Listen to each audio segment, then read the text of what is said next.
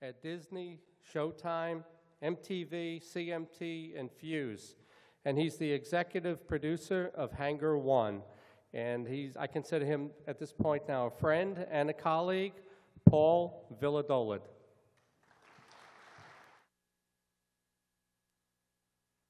Thanks, John. Oh, yes. All right. Thank you, everybody. I want to thank Linda Moulton-Howe first. That was an incredible presentation.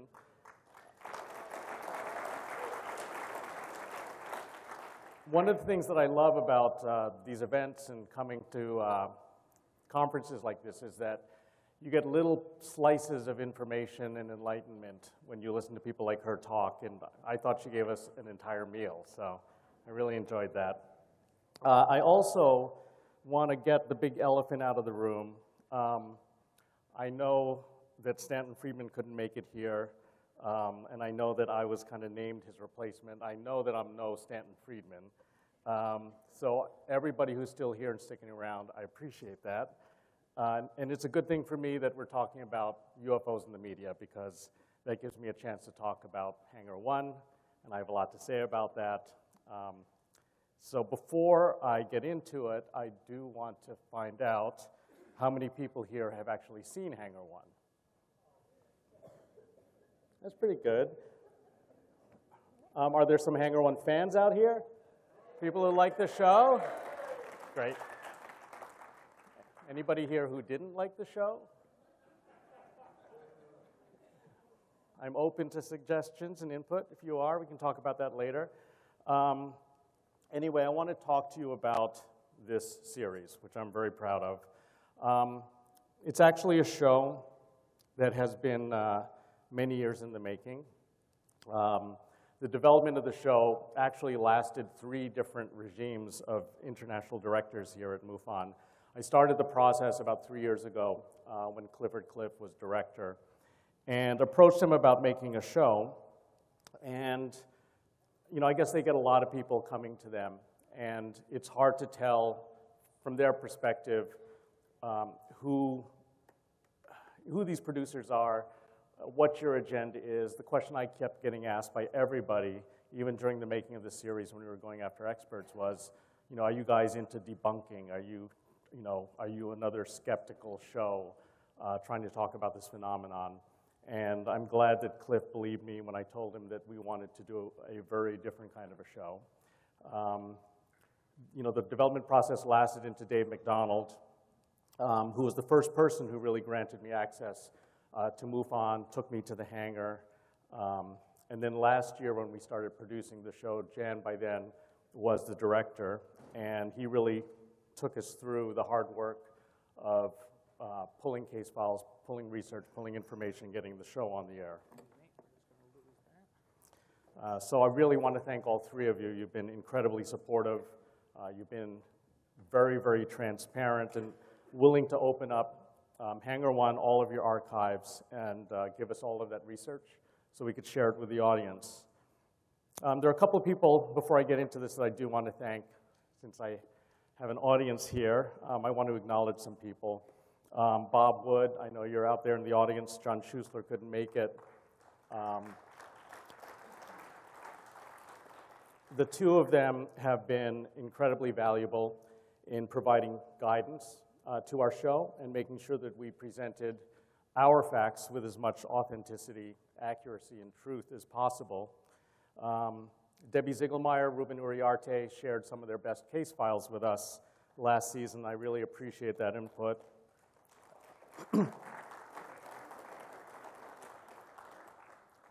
Roger Marsh, I know you already won 1 award from Jan this weekend, but I want to thank you. You've always been generous with your time, with all of your knowledge. There's a new board member here at MUFON I want to acknowledge. It's Tony Cataldo. Tony has an entertainment background, so he understands all of the challenges and nuances of putting a complicated show like this on the air, and he's really been a great addition to the MUFON team. I don't know who's...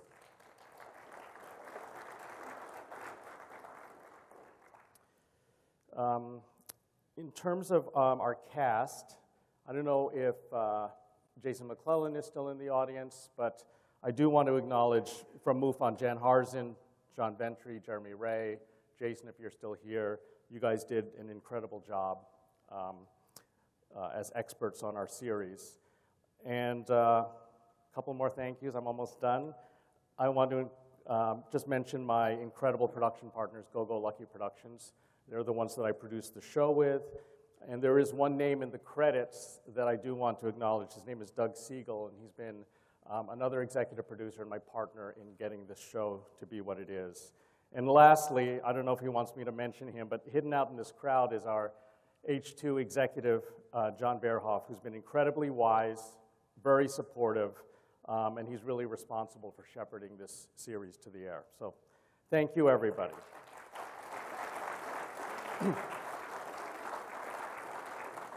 All right, enough thank yous. I want to talk about Hangar 1.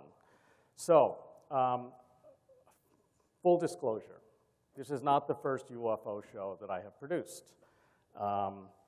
And I was amazed because last year when I started researching stories for Hangar 1, I was on the interwebs, and I was on lots of interesting UFO pages, and I stumbled upon a program that I actually produced back in 1995 and found that it was the subject of quite a lot of conspiracy speculation.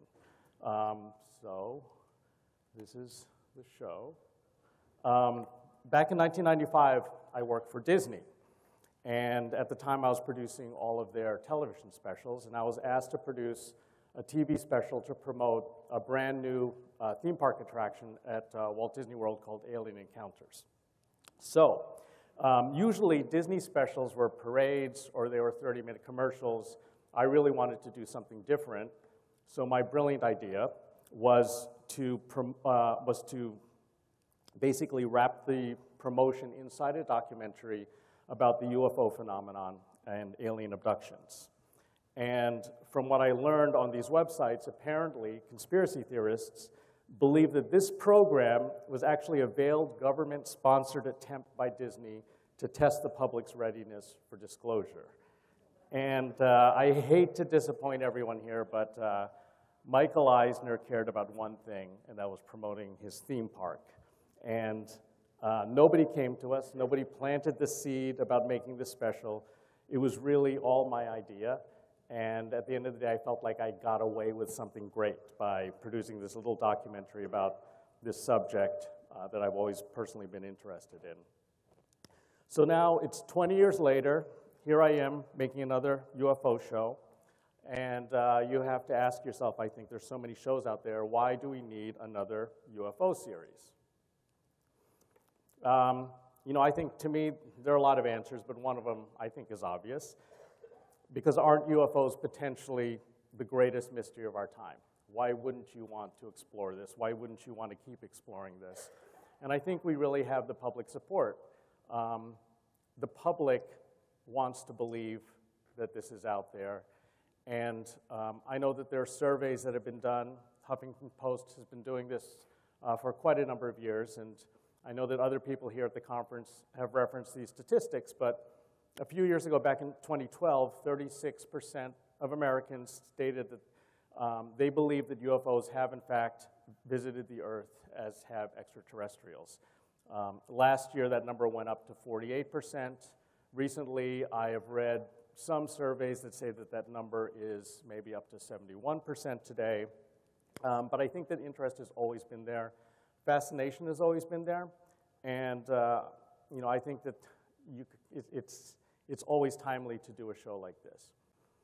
But there are a couple of other things that were driving us. One is that Hangar 1 really, truly brings a unique perspective to these shows. There are a lot of UFO shows out there, like I explained. And one of the things that we set out to do from the beginning was take UFOs seriously. We do believe that this is a real phenomenon. Working with MUFON, there's enough evidence inside their case files to support all of this, and we felt that it was time to produce a series where we approached it from the perspective that this phenomenon was real.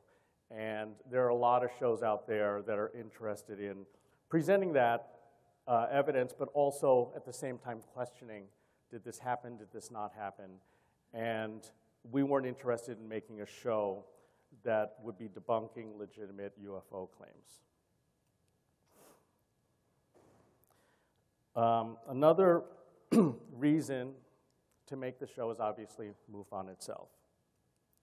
MUFON, as I've come to learn more and more about them, is an incredible organization, and they bring a lot to this television series.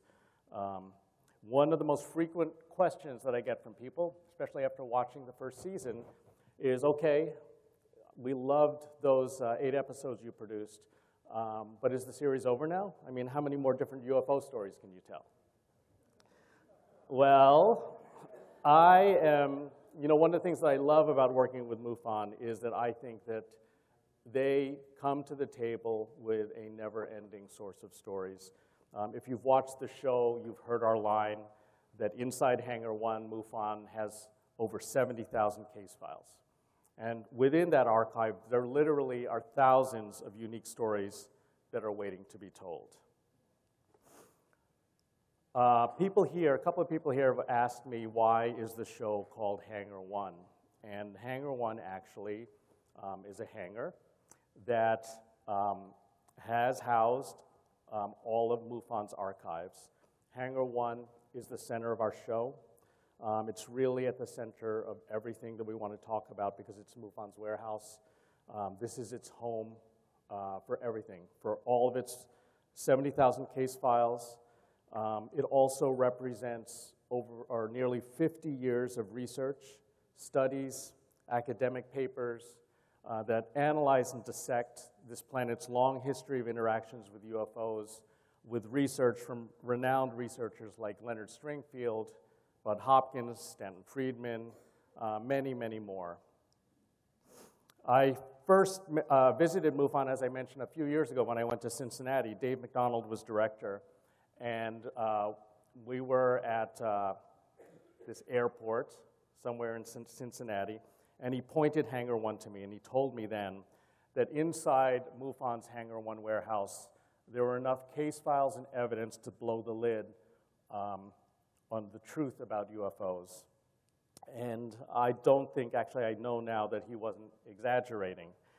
I wasn't allowed in the hangar at that point. I looked at it from a distance and I wanted in, but there's something about this hangar that's unique because it has this perfect wall of security that surrounds it.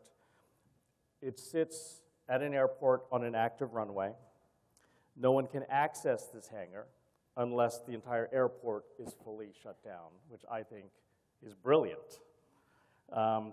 Because honestly, it's the perfect security. Nobody can get in there.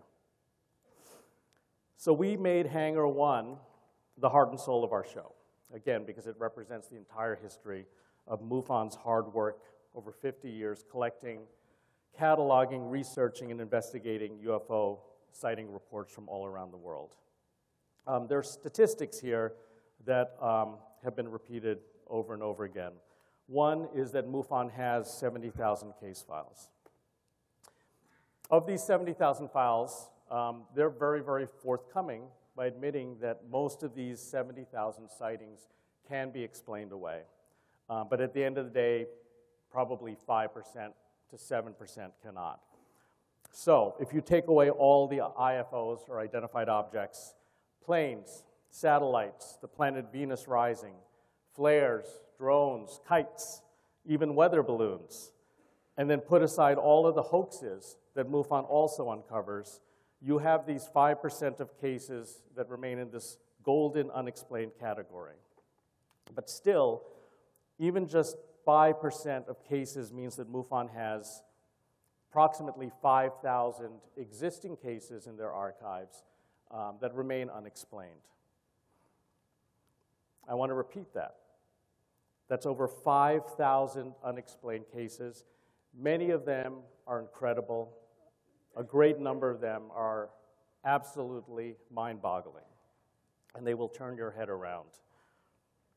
These are very, very solid cases where the evidence adds up, where they're credible witnesses. In addition, no other organization has over 900 UFO investigators spread out not only across all 50 states, but also represented in nearly 40 countries across the globe. So that gives us access to stories and case files that are not just here in the US, but are from all around the world. MUFON's reach and their dedication is incredible. Because of this organization, consider this. They receive nearly 1,000 news sighting reports every month, which adds up to 10,000 to 12,000 cases a year. So if you look at the 5% that fall into the unexplained category, that means that every year we're getting probably 700 to 800. This is a typo, it's not 80 to 90, it's 700 to 800 new cases every year that remain unexplained. These new cases add new pieces to the UFO puzzle, something that Hangar 1 is interested in exploring. And clearly there are enough files and new stories to keep bringing this to the public. So when people ask me if we have enough UFO stories to tell, I just smile at them, because I know that if we're fortunate enough, we can be telling these stories for a long, long time. So, I have to say that after being given access to these files and looking at what's in there, that MUFON may be the greatest resource of UFO sightings probably in the world, with one probable exception, which would be our government, but they're not exactly into sharing their information, are they? We are very fortunate to be on, I think, the perfect network for this series, History 2.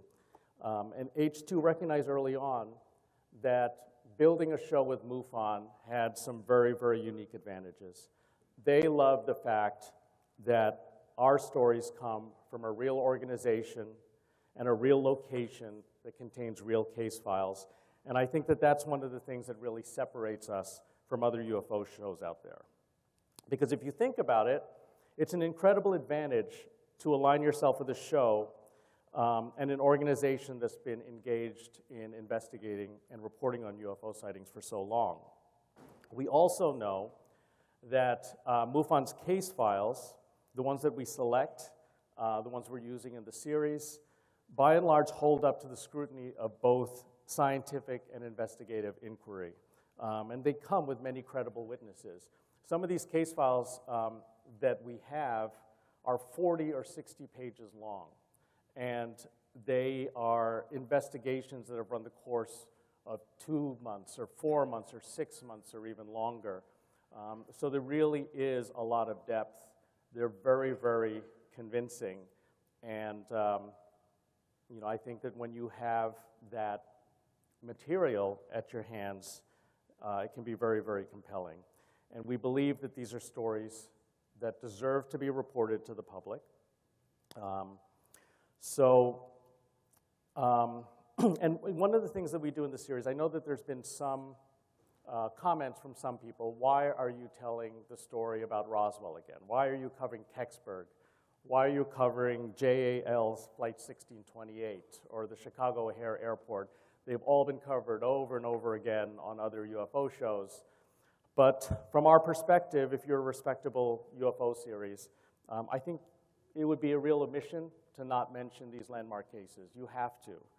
But what we can do, which again I think is unique, is we can take those famous cases and then dig into MUFON's case files and find other lesser known or even unknown cases that mirror and illustrate that those famous cases were not isolated incidents. That the cases that you know about may just be the tip of the iceberg. Okay, I brought a treat here. Not everything that we produced for season 1 ended up in the show. And we had a bunch of kind of pulled from the editing floor clips. And I just brought one to share with everybody because it provides a nice segue into my next segment. So, I'll play this.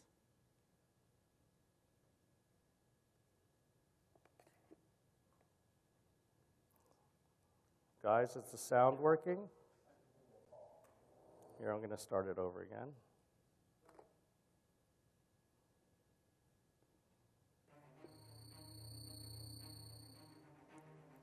Operation Crossroads was responsible for the testing of nuclear bombs in 1946 on Bikini Atoll.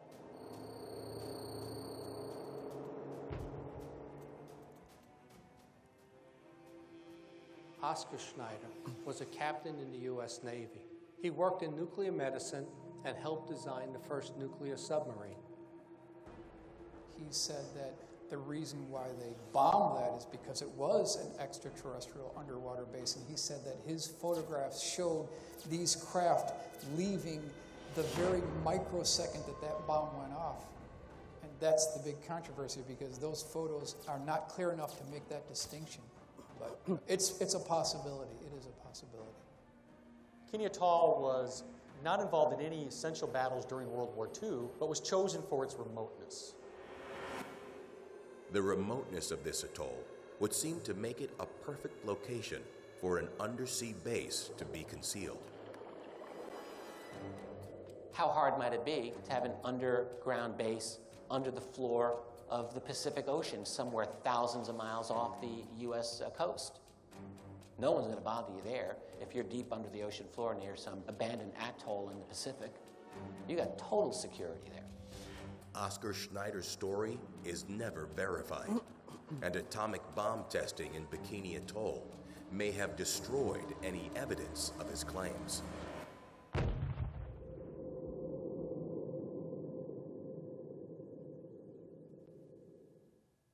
All righty.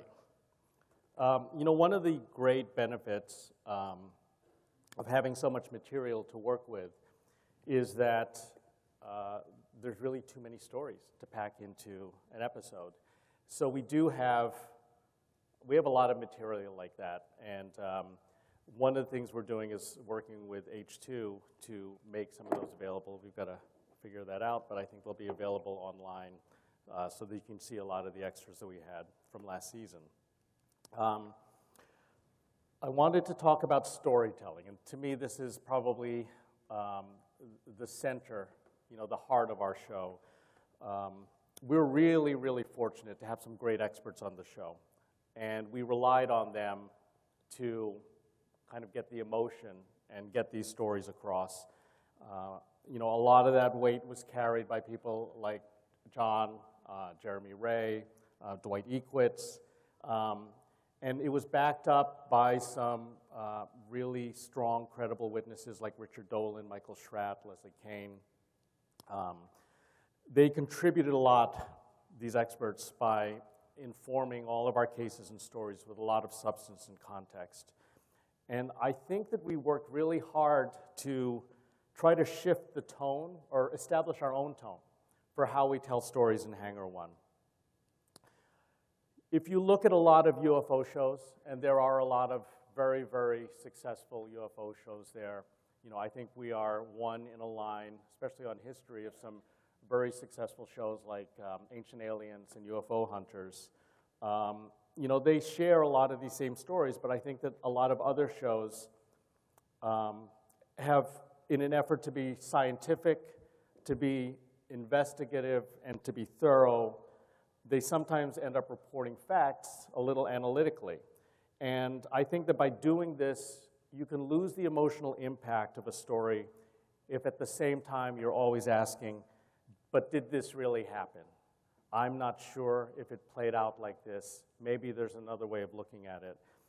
And Hangar 1 really wants to remove that objective separation because we want our first-person eyewitness accounts to capture the full awe and astonishment of a UFO experience. It's something that we talked about from the beginning, and it's really important to us. We want our audiences to feel like they're inside each of these stories, and we want people who've had these experiences to know that we know exactly what they've been through. We pay attention to all the little details. You know, somebody in a case file describes a UFO as only being 2 feet in size. We don't have the inclination or desire to make this thing 60 feet because it'll play better, it'll be a bigger story, because I really believe that there's no need to elaborate any of these stories. They're incredible enough on their own, and you just don't need to do that. If you just listen to what these witnesses reported and experienced, that's powerful enough. So we kind of have this dialogue internally on our production team that we want to look at every case file in every episode as a campfire story. These are the stories that you tell around a campfire, to those that you want to bring inside your circle. And we want Hangar One's stories to feel that way. We want to remember that inside every case file is this amazing experience, and behind that experience is a witness, somebody who is real, who lived through that. So we don't want to forget that point of view. And we want these stories to be heard as they happened. So we really do our best to capture the full dimension of what these witnesses report, remembering that it was probably the most unforgettable and the most incredible thing that ever happened to them. At the same time, we're also not trying to shove information down people's throats and say, this is absolutely what happened, so you have to believe it. It's one of the complications of UFO research that, sometimes a lot of people question the evidence, question the details, question the witnesses, and we're trying to really narrow it down to the stories that hold up to scrutiny and allow our audience to decide. In terms of storytelling, that's why our cast has been so important. We have a lot of experts on the show who have lived this UFO investigative experience for a long time, and they're very, very articulate about explaining what happened or why it happened. But we have also found some experts on our show who are able to tell those stories from a real emotional perspective. Again, just trying to bring our audience inside that experience and remembering that these are incredible events that happen to somebody. That really brings me to witnesses who are very, very important of this show, because we wouldn't have these stories without their contributions, without them coming forward. And luckily for us, MUFON is oftentimes the only place that people feel comfortable coming to report a UFO experience, because it's sad but true that a real stigma exists for people who report or admit to seeing a UFO. And a lot of speakers this weekend have talked about that. Generally you're not going to be treated kindly by the media, so you're opening yourself up to that. Even your friends may think that you're nuts. I know that there are a lot of people who have experiences and don't even feel like talking about it with their loved ones. But somehow it wasn't always like this. If you check out these newspaper headlines, back in the 40s and 50s into the 60s, UFO news actually hit the front page. It was almost mainstream. The New York Times reported it on the front page, the LA Times, the Washington Post, newspapers all across the country. If there were sightings, the reporters were reporting it. But things changed. I think a lot of that lends itself to some of the conspiracy undertones that you may find on our show. I think that things probably changed around 1953 when Truman had the Robertson panel, and they came back and kind of dictated that the UFO phenomenon was getting a little bit out of control with the public, and they really wanted to control the uproar and start these campaigns of disinformation and subtly pushing down the UFO reports and investigations and pushing it more into the popular culture. So now you have events like Stephen Bassett's congressional hearings, which should have been on the front page of every newspaper around the country. And when I read about it, I think it was buried on page 12 of the New York Times. So, the question for us is, how can we change this dialogue so witnesses will no longer worry about coming forward? Because I think it's really important that more and more people who have these experiences do step forward and talk about their sightings. And I think some promising things may be happening. possibly Hangar 1 has a little bit to do with that. You know, again, our show tries to tell these stories from a very serious, credible place. We don't want to put the witnesses who come forward, we don't want to make them feel that we have this hidden agenda to debunk them or tear apart their stories. A lot of people that we reached out to last season, asked them to be on camera, asked us that question over and over and over again. What is your real intent? How are you dealing with my story? Are you just trying to debunk and discredit me and what I experienced? I think we're, by and large, successful about turning that around. During production, I've personally spoken with a number of witnesses who filed reports with MUFON, you know, and I asked them if they'd be willing to go on camera to tell their stories. Because anybody who is willing to do that, I think it's a very important part of the dialogue. And I know it's not an easy thing to do. It's not easy for me to ask people to do that. But we have had witnesses who've seen the show who are now saying yes. And they've told me that it's because after watching the show, they know that it's a show that will take them seriously. And I think they feel that it's a safe place where they can share these experiences, because we're not out there to make fun of anybody. We're not passing judgment on them or doubt on their experience. We just want to get the truth out there. And these people want their stories out there too. You know, they've had these incredible experiences. They just want to be believed. They just want to be taken seriously. And maybe there'll be strength in numbers eventually. If more people start talking about this, then maybe others will also start talking about their UFO experiences. If they hear stories from others that are similar to experiences that they've had, then maybe they'll step forward. And I know, I've heard from Jan Harzen that this is actually already starting to happen. Earlier this year, after Hangar 1 started airing, Jan told me that new witness reports started coming into MUFON. People were stepping forward with stories. They saw an episode and they said, you know, I've held this in for so long, but after seeing this, I just know that I have to come forward. I can't take this to my grave. I have to come forward and share this. And these were reports coming in from commercial air pilots, military officers, ordinary people, people who saw stories that echoed something that they had experienced.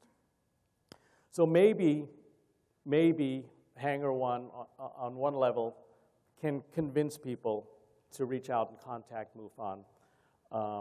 You know, if anybody has reports, if anybody had anything happen, you know, not just in the past week, but 10, 20, 30 years ago, you should get that on the record, because from that we can start to build out more pieces of the puzzle, and then maybe also reduce some of the stigma and fear that comes with talking openly about UFOs. Another thing about witnesses is that everybody loves credible witnesses. There's so much value that's placed if you're an astronaut or a military officer or a pilot. You know, if you're a cop or a fireman and you report a UFO sighting, people stand up and listen to you and take you more seriously. But does that really mean that we need to discredit anybody who doesn't have that same background? You know, what if they had the same experience, the same sighting that the cop or the pilot did? Is it any less valid to them? And again, the bottom line is that whoever has these experiences, these stories need to be shared. And so what MUFON is building with this accumulation of data, with the 1,000 or so new case files that are coming in every month, they're creating an enormous database. Again, I think it's probably the largest in the world, of UFO sightings. And one of the things that we can do as we start pouring through those case files is to try to understand and not ask, is this happening, is it real, but say, okay, something is happening, so why are they here, and what does this all mean? The beauty of having MUFON's case files and archives at our disposal is that they have a collection of shared experiences from people from all backgrounds. across many decades that are reported from locations all around the United States, all around the world. So we can pull case files together and we can make comparisons. We can start connecting the dots. And Hangar 1 is obsessed with looking for and uncovering patterns. You probably hear that in the show all the time, that patterns are starting to emerge. But these patterns may help to explain, add another little slice of enlightenment to the UFO phenomenon. It may start to reveal some new truths. And that's why our show asks questions like, why are there certain places within this country that appear to be UFO hotspots? Why are there so many triangle UFOs? Why do some people appear to be targets, appear to be chosen for UFO experiences? What's going on in Arizona? Why are there so many UFOs in Arizona all the time? These are all great questions, and again, pieces of this giant puzzle. And these kinds of questions become the starting point when we're mapping out a season for Hangar 1, when we're looking for episode ideas. We've got this wonderful shared process with MUFON when we're developing episode ideas. I'll go to them and I'll just throw out questions. I'll say, can you give me all of the cases in your files involving cops and UFOs? Can you give me all the cases in your files involving pilots and commercial airplanes and UFOs? Can you tell me about trace evidence and physical effects cases? Can we dig into underwater UFOs? And can you give me everything you have there? And I will literally get dozens and dozens of incredible cases to review for each of these questions. Way too many to fit into a single episode. The depth of these files is truly incredible. And by having so many at hand, we really can start to compare and contrast all these different cases. We can start finding commonalities and patterns that maybe start to explain the phenomenon. These shared experiences across different witnesses also make it more difficult to dismiss that these stories are real when so many people seem to be experiencing the same thing. You know, so you have to ask, if so many people report the same kind of event with the same specific details, then isn't something real going on? So for our show, by going through this process, these patterns do start to emerge, and we're able to piece together episodes that are thematically, organized, and we're able to find answers. We can start to trace these UFO flaps to different regions around the country. We can tie them to different theories and causes. We can start speculating on unique connections that certain populations, like Native Americans, seem to have with UFOs. We can take a dozen Men in Black cases from the MUFON case files and maybe start to uncover their methods and maybe even their agenda. And when you do this, you can start to piece together the whole UFO puzzle and start to speculate on the bigger, more important questions, like who are they? Why are they here? And what does it mean? Those are the questions that we're going to continue to ask throughout this series. So I have just one more little treat for everybody. It's probably the worst kept secret at the conference this weekend. But for people here who are fans of the show, I'm happy to announce that we are back in production on season 2.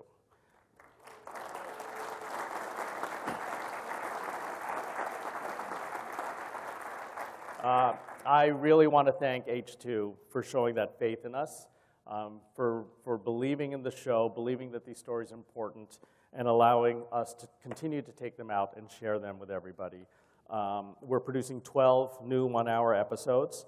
Don't have any air dates. I suggest that you guys just check in to MUFON's website every week, because once we do have air dates, they'll be announcing it, so you're not going to want to miss that.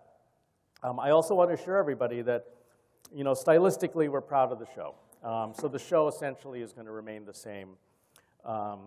We are going to probably have even more UFO experts on the series. As I mentioned, you know, we're looking for more people who can help tell these stories because we have more of them and we have more episodes. But the one thing that's going to be different, significantly different actually, You know, last season we covered a lot of better-known cases because we were establishing ourselves as a series. This season, we're pulling very liberally from MUFON's case files, and I think that you are going to see a lot of stories that you've never heard of before, that you can't see anywhere else. And honestly, they're some of the most incredible stories that you can imagine. So at the end of the day, what we all hope is that Hangar 1, you know, I think Hangar 1 can hopefully help position MUFON into a really well-earned, well-deserved place, recognized at the center of serious UFO investigative study and research. They have a long, long history to back all of this up. And as Dave McDonald told me a few years ago, I really do believe that they have enough case files and evidence to eventually convince people that this UFO phenomenon is real. Our hope is that Hangar 1 will always be provocative and entertaining, and within our stories, patterns will start to emerge, and hopefully people will start thinking about UFOs in a brand new light. Thank you.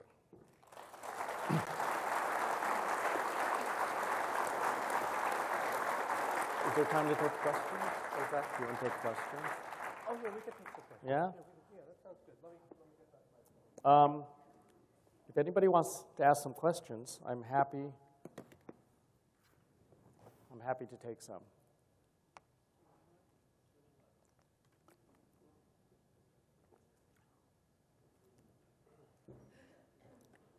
That mic. They took it away? No, they took it away.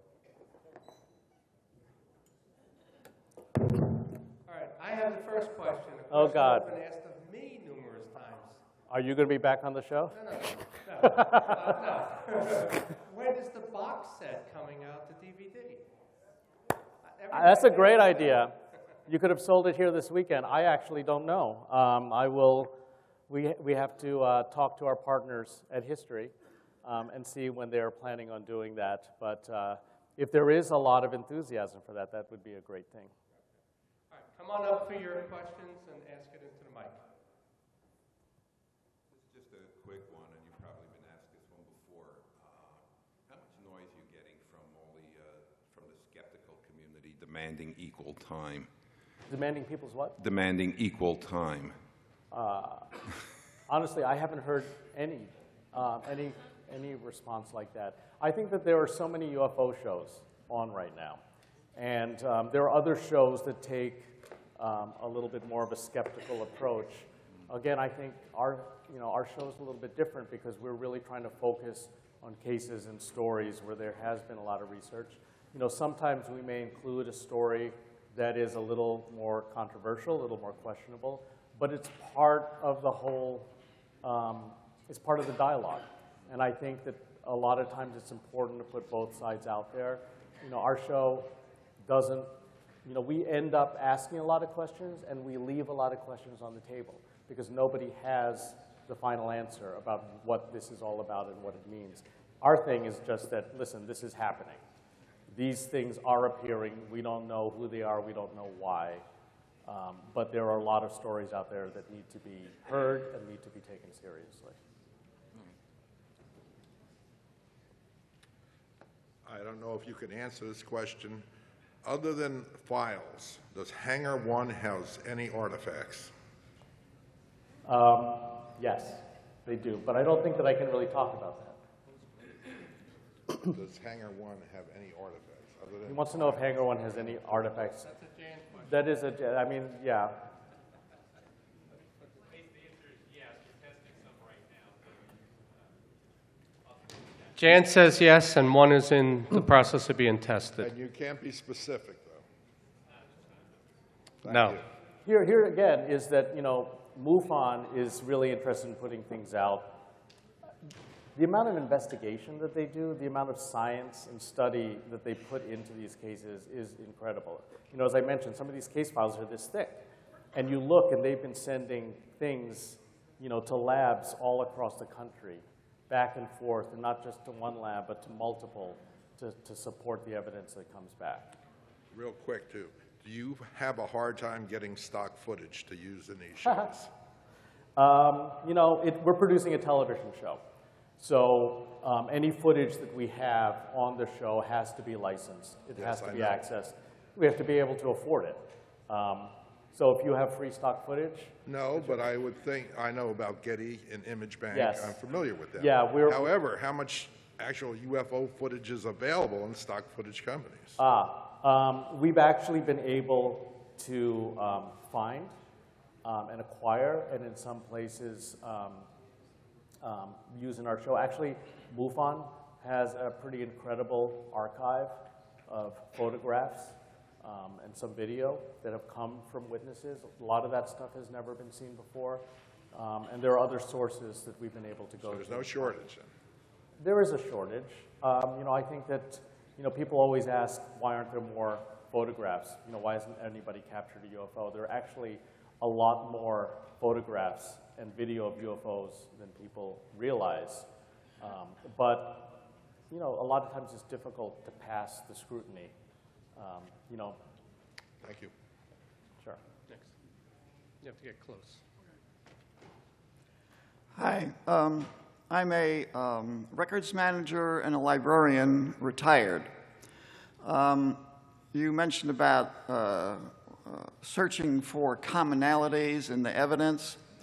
Okay, so you got 70,000 case files, and I'll bet you a nickel, almost all of them are in paper format. Is that not correct? It's a combination. Okay.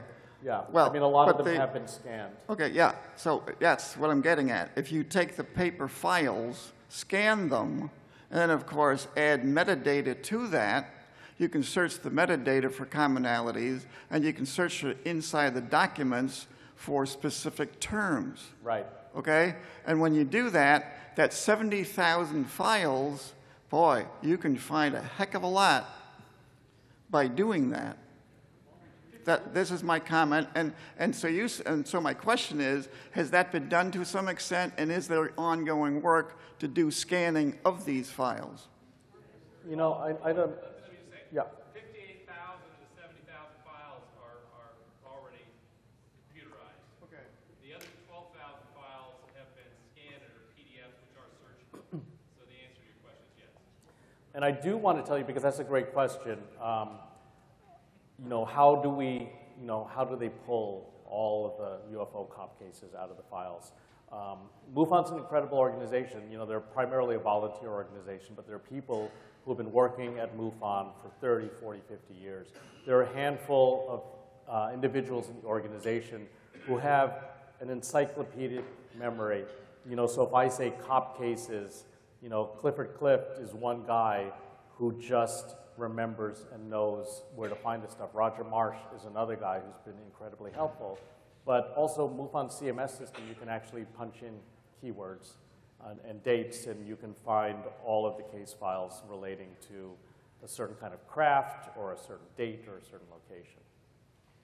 Donations to MUFON help also.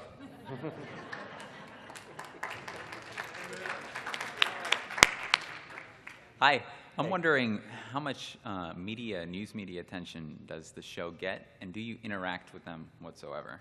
The news media? Yeah. I don't think we really get any attention. I think it's the same, it's the same discussion that's been going on all this weekend. I think we're viewed as an entertainment show. We try to be very, very entertaining, and through that entertainment, we try to slip in what we think is significant information. Somebody over this weekend was talking to me saying, what we really need in the show is to be a purely investigative show. Just the facts, the process, just really kind of lock in and show why these cases are real. And I told him that, people don't want to be fed medicine. And a lot of times that process is not as exciting. What's exciting and what's entertaining are these accounts and these experiences, and that's what our show is about. And within that, we're able to then kind of validate and provide maybe what it means, validate that this case file went through all this level of investigation, so we believe that these accounts are true. But that's the creative focus of our show. The Pittsburgh Tribune Review ran 3 articles on the show, but it really was only because a resident was in it, so they ran that article in their community. Right. But it's okay. We've been doing well, even without the media. Yeah, this is an addendum question of sorts to that stuff I mentioned with the first speaker. I'd like to know, to what extent are you willing to refuse to cooperate with the authorities if they try to censor you? Because as I explained to the first speaker, Hangar 1 airs on the History Channel. History Channel is ultimately owned by Disney, which is a major Illuminati operation, which means that they would try to censor anything that tries to get out too much information or maybe try to put some brainwashing in. And I need to know, to what extent are you willing to say, Disney, you're not going to censor us, we're going to show what we want. If you don't like it, you can kick us off the air. And if they kick you off the air, are you willing to try to air your show somewhere else just for the sake of getting this information out to the public? Well, that was a mouthful. It's a big deal. It needs to be addressed. Okay, I have a couple of things. First of all, I couldn't be happier with our partnership with History. They've been an excellent partner, and they have been seeking the truth as much as we are. One of the questions that we always get when we present them these case files and stories is, oh my God, is this document real? Did this event really happen? Is this person that you mentioned a real person? And when we say yes, yes, yes, they're like, okay, go. This is excellent. We haven't had any censoring, any questioning. The other thing is that I worked at Disney for 7 years. I was a Disney employee. And I don't know, they allowed me to make that UFO show. I didn't get notes ever from anybody internally at Disney. That cut that ended up on the air was our cut. There was no control. There was no, that level of sinister control. I just never saw it. Well, you were compartmentalized. I was what? Compartmentalized. There's so much compartmentalization going on. Even the people at the higher echelons of the ladder of authority don't know what's going on in the ladder above them, and that's especially true with Disney. Everybody thinks, oh, it's a lovely organization. No, you go way up. There's so much Satanism and everything else that people lower on the ladder don't know about. Listen, when I was at Disney, I had my issues with Disney too. I left there eventually, but I don't know about all that. First of all, congratulations. The quality of the production is great. Thank you. And the whole thing. My question is, any requests, any plans to do it in Spanish? I believe that the History Channel does have plans to broadcast the show internationally. And when the show is broadcast internationally, it's dubbed over into the local languages. Whether it's available in Spain, I'm not sure. I've heard this weekend that it's been airing in India, so I imagine it's probably been translated. So it's been dubbed? What's that? It's been dubbed? It would be dubbed. Okay. But, I can't really speak to that. Because there's a lot of interest in South America. Yeah, well, we're hoping that this show gets all over the world. Thank you. It's seen all over the world. All right, last question. Just want to make a comment. I know a lot of us are seasoned ufologists. We've been around a long time doing a lot of study and investigation. And there are some really die-hard people that have studied things to the nth degree. What I saw was part of the criticisms I keep seeing on TV shows are like when you show a case like maybe the Cash Landrum case or something like that in 1980, we inject additional information into it that's incorrect. And so now what you have is a reaction on the part of a lot of the seasoned people saying, well, wait a minute, now you've added sparks to the bottom of the object. So part of the thing is when you talk about wanting to make sure that you get the story out is that we need to really focus on getting accurate information and also portraying it accurately. Mm-hmm. And my hope is that we're going to have a balance with that and make sure that we are presenting it accurately so we don't add to it. Just want to say that the witness, for example, also get very upset by watching a show that has added additional things that are not true. Yeah, it's a challenge. I have to tell you that if you work in Los Angeles and you're producing television shows, that the initial instinct of most people is to elaborate and to make it better. And it happens all along the line, from your writers to your director when you're shooting things, to your graphic artists when they're trying to recreate an event. Everybody wants to add their little touch to it. Oh, sure. And, that's one of the things that I've tried to focus on is to try to rein people back. And again, say, we don't have to make this stuff up. We don't have to elaborate because the truth is as fascinating as it gets. But that said, in every television show, there are a million moving parts. some things aren't going to slip through. I know that some things slipped through last season, and I'm not happy about it. And I do want to just, since you brought that up, Rich, you know, I know that one of the things that happened after last season is that, you know, if the production messed up and, you know, spelled Kecksburg wrong, or placed Cheyenne Mountain in Wyoming instead of Colorado, that MUFON got a lot of email and a lot of notes, you know, really lambasting them for the inaccuracies. And that's really unfair, because that's not MUFON, that's us, that's the production. And, you know, that's our researchers, that's our producers. And every once in a while, the show, you know, things like that slip through. You're going to make mistakes. Nothing is perfect. You know, even feature films, there's continuity errors that people love to throw out on YouTube. But we are doing our best, and we do have an open dialogue with MUFON. You know, if they see things that aren't right or are not accurate, they come to us and we adjust it. And we're going to just keep trying to do this as accurately as we can. But yeah, you guys should cut MUFON a break if you think that there are things in the show, because it's a production issue. All right, thanks everybody.